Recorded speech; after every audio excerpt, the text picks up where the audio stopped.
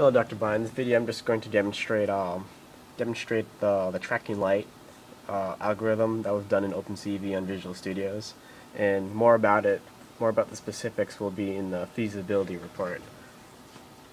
But well, the flashing light is just going to be my cell phone. So as you can see, you can still see the flashing light on the right-hand side of the screen.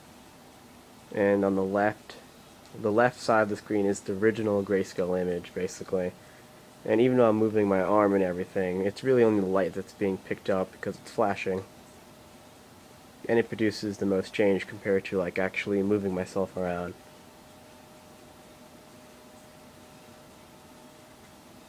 And that's pretty much it.